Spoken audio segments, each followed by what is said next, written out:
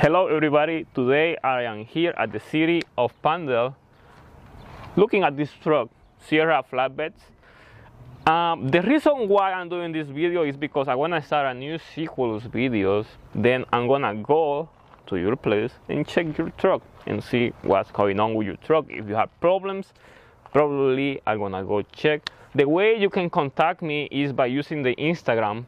You can go to Instagram and look for FranciscoAmaya YouTube, and that's where you're gonna find out where I'm gonna go next, because I'm gonna be posting on my story when I'm gonna go next, and on YouTube you're gonna see the videos. But today I am here in Palmdale, California. That's right, starting the new sequel of videos. Then it's gonna be on and on after this one. One thing I want to tell you is that if you message me too much, probably I won't visit you. So just keep it cool, because if I don't visit you the first time then you message me, I want to visit you maybe the next one or the next one or the next one. Who knows? Because I have many people that want me to visit them. So please just be patient. That's all I ask you. But I'm going to visit you, especially if you are in the area of Southern California, because it is where I am close. But sometimes I go to Arizona, sometimes I go to Nevada, and if I go to that area, I want to let you know. And the way you're gonna know is by my Instagram account. So just go follow me on Instagram, where I have many content. It's mostly about cars, but as well I'm gonna post some stuff about trucks, because it's easier for me to communicate with people there. So the reason why I'm here to start the video and to tell you why I'm here is because the owner of this truck say he has problems with the truck. He said that he's having problems with the check engine light and the amber light staying on, and the region is not being able to shut those lights off. What it's having is like low temperature on the DOC, DPF, and all that. So today I'm going to find out what's the problem on this truck. For some reason, the owner of the truck is not here yet, so I'm just gonna wait a little until he comes. But then we're gonna have a little conversation with him. Probably I wanna have him ask me some questions that he has, and that's the way we wanna go. Let's get ready to check it out. Computer is ready. I don't know where he is still, so I don't have all day. So let's do it. We've been here like for a while. We've been talking. Are you serious, dude? Yeah. We didn't even know you're in there. Dude, why did you guys not? What's going on? This guy's been here all the time. Right, we are in the system, and as soon as I got in, I see this code over here. The SCR knows conversion efficiency low, which means then the emissions are low. That's pretty much all. But we have all these other codes over here, right? This is because of that one, and improper DF quality is the same thing. DPF region too often. That means then the computer is asking for region too much. This one is about signals, about probably one of the harness is not working well. But this one over here, see, park region fail, DOC temperature error, not reaching temperature. That means then the DOC or the fuel delivery, which is the doser injector, is not getting enough temperature. So what we want to do right now is get a regen going. So let's start the engine, warm it up, and then we're gonna get with the regen, and then I wanna get back to you.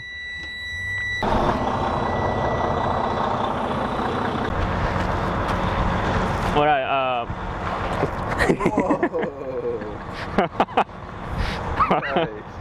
Okay, so Looper right there. yeah, it's a looper there. Okay, I have the driver right here with me. Finally, he was sleeping there, as you could see. So hey, Hello. what's your name? Hello, my name is Sierra, and I'm with Sierra Flatbeds. I reached out to Francisco because I contacted many mechanics, man, and nobody seemed to be able to find the problem with my truck. And being that he, he's the truck guru right here in California, with praise and hoes, man, I got a hold of this man, dude, and well, we got him out here today. Unfortunately, man, I was a little tired from last night. Got here. When I woke up, man, I thought it was a dream, but they were at the door, man, Yeah. We got it here. So, I was just asking Francisco right now how he got started in doing YouTube videos. You know, he was kind of explaining it a little bit to me right now, but yeah. Yeah, so he was asking me about that. As I say, I started like 2017. That's when I started to do YouTube videos. At the beginning, I didn't want to start YouTube videos because I was just like thinking about, you know, it is too much stuff, you know, and I was just thinking about myself and everything. But then after a while, I started thinking, you know what, I'm just gonna do it because I mean, like, somehow I have that. I want to be a teacher myself. I want to be a teacher myself, you know, and somehow this was the best way to do it. Yeah. Teaching other people. Yeah, any more questions? Question that I did have is the editing. You know, like how do you manage your time with the editing? You know, sometimes you're slammed with work. You get a lot of comments, you know, about people asking you to come out and work on their truck. You know, and I know it's hard to try to help everything out. You know, how do you manage that sometimes to do the editing? I do that at night. At night? Yes. Wow. I work. I actually have my channel E1 about cars. You have 2 YouTube channels. It's my another YouTube channel. I have FranciscoAmaya YouTube channel. I have the Instagram account where you contact me, so that's where you can contact me as well. And I do all that, and I do editing videos for FranciscoAmaya YouTube and from E1 as well. And I answer to your comments. I mean, sometimes I lag like 4 days to answer comments because I don't have the time, but I try to do it as fast as I can. I know some people get mad and everything, but hey, I mean, like, I try my best. Yeah, it is just like sometimes I get in 4 days around like 120 comments, and I try to answer them all. You know, I try to answer them all. For example, I answered all the comments yesterday night. Let's see how many I have right now. Oh, that's not too many. I have 3 only right now. I answered it yesterday night. I have 3, which is okay. That's not bad. But sometimes I get like 20 in a row, 20, 40. So it's like, yeah, but I try. And sometimes, you know, I don't get to answer all the questions, but I try my best. All right. I have one other question for you. You know, given that I was one of the fortunate ones, you know, that you answered a comment too.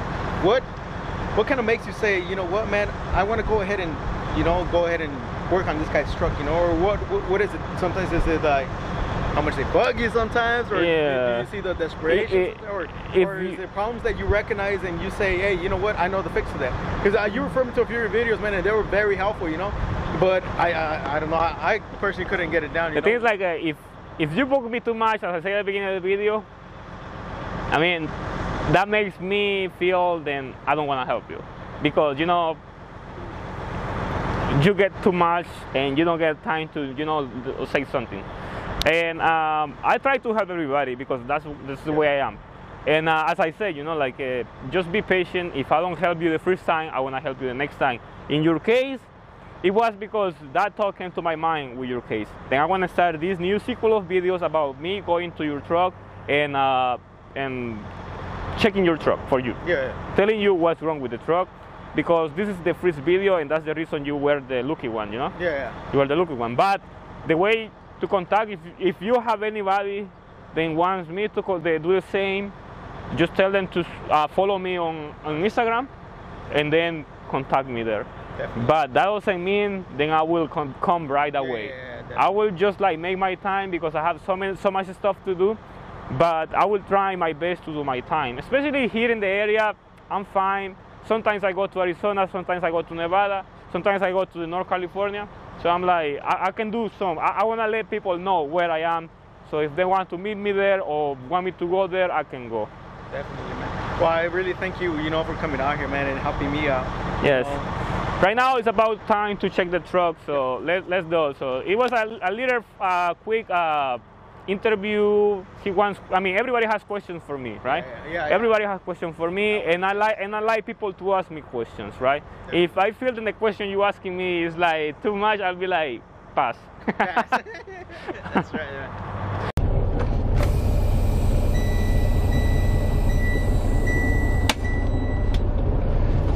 All right, temperature is, I mean, within range. So now we can start the region. We're just gonna do park region and start.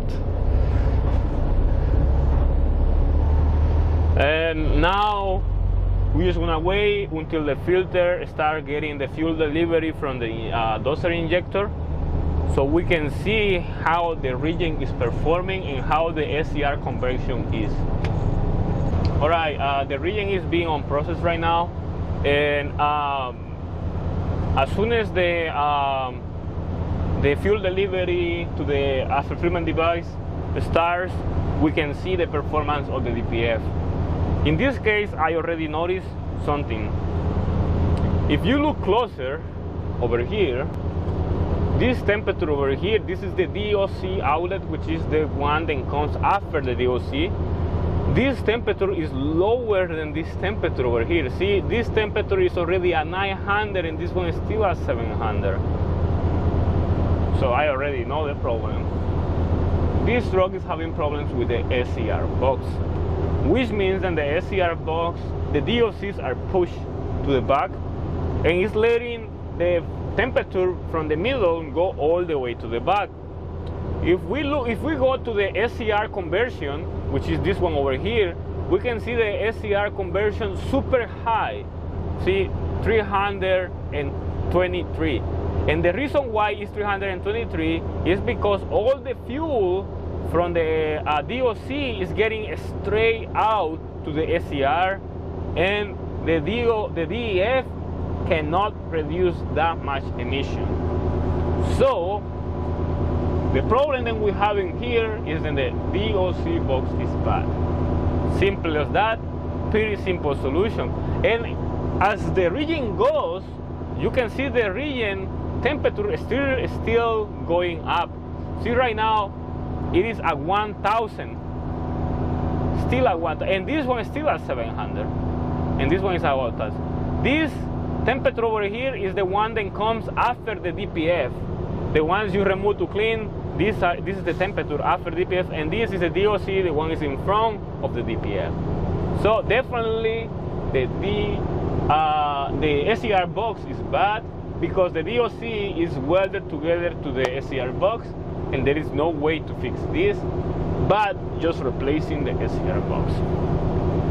Sadly, he won't be happy with this answer, but this is the straight answer.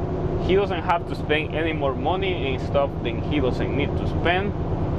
This is the way you gotta do it. If you are a mechanic, you have to do it this way, because you gotta take care of your customers. So it is pointless for me to continue doing the regen, because the regen is never gonna end, and that is why this code over here, this code SCR conversion efficiency low, and this other code over here, the reaching target temperature is not reaching the target temperature, they're never gonna go away because of that problem, because of the DOC, the SCR box completely. In this case, it is just the DOC, but in this case, you cannot just replace the DOC. I heard about places where you can remove the DOCs, and I mean, they remove the DOCs and fix it, but I don't know. Probably I'm gonna try to find out to give you information about that. So let's finish with this. It's pointless for me to continue doing this, and I wanna give him the heads up of the problem. You know, like I wanna like. This is the hard part, telling the people what's wrong. Here is your problem. The problem that you're having is with the SCR box. The SCR box is bad. Yes. So to fix this problem, you either have to replace the SCR box with a used one or get a new one. I don't know. I heard about places where they can push the DOCs back. I don't know. I will try to find out, and I wanna give you the information if I can. But this is the problem. The reason why it is, and maybe that's the reason why many technicians cannot find information, is because the temperature is not steady. To you, it just looks like numbers, right? Yeah. You don't understand anything. But the temperature has to be like lower, high, lower, lower. In this case, we have lower, lower, and high. This is supposed to be here, and this is supposed to be here. and that's the reason why that is bad. So the solution to the problem is that to fix the SCR box. There is no other way. Yeah. You don't have to clean the DPF, nothing. That is the problem completely. You can remove the DPF completely, and you're gonna see that the DPF, the DOCs are pushed all the way back, both of them. Yeah. If you can get someone to push them back where they go, that will be good. Or if you can buy a used SCR box, maybe for $1,000–2,000 on junkyard, and it will work, you know. All right, definitely. And that's the solution to your problem. And the thing in the front of the coolant. That's just the O-rings. That is the oil cooler O-rings. That's pretty easy. That's pretty simple. But this, I know, this is what every technician has problems with. Yeah, this is emission problems. But up to date, this is what's up. Can you exit? All right, so there you have it. That's the problem, and you know already the solution. Yeah, I know. For the problem, you don't have to spend any more money to know the cause of the problem. That's straight up the solution to the problem, and that's the way it has to be, because you know, you spend more time money trying to know what's the problem than actually fixing the problem. I would have paid for the SCR box already, man. Yeah. But well, at least you got the answer that you were looking for. And yeah, it was good to meet you, you know. Likewise, man. I really want to thank you guys, man, both for taking your time, you know, today and driving out here and helping me out. Yeah. And helping me out with this problem. Like I said, you know, I've gone through various technicians, you know, and nobody can pinpoint it, you know. Yeah. But if there's somebody who I know who can pinpoint it, it's you, man. And once again, you know, I thank you, man. Yeah, that's me, right? That's me. The truck guru. Yeah. All right. Yes. So as I said at the beginning of the video, this is the first video about me doing this. So you were the lucky one, and I want to keep doing, so hopefully next time it's going to be you. But just be patient, right? Make sure to follow me on IG, because that's where you contact me. On IG, Instagram, if you don't know what it is, Instagram. That's where he contact me, and that's where I want to do this. So just make sure to follow me there, and you have to follow me first. If you don't follow me, I won't respond at all, okay? Just to be clear. I want followers there. But anyway, yes, and then I will try to make my time, and then I want to come to you. I want to let you know the time and how I want to get to you, and you have to give me the information where to go, just as he did. But this is all I have for you guys up to date, and luckily we know the problem, right? Yeah, could have been worse. I think yes. Only that, right? So, and all we have to do now is just continue fixing it, and probably something else is gonna break later, and you have to fix it. But anyway, that's it, and that's all. So stay tuned there. Follow me on IG for all this that I'm doing right now, and you're gonna see more videos coming soon about this, what I'm doing right now, like getting close to the community, to the truck community, because you know many people listen and help, and I'm trying to cover all that little by little. So thank you.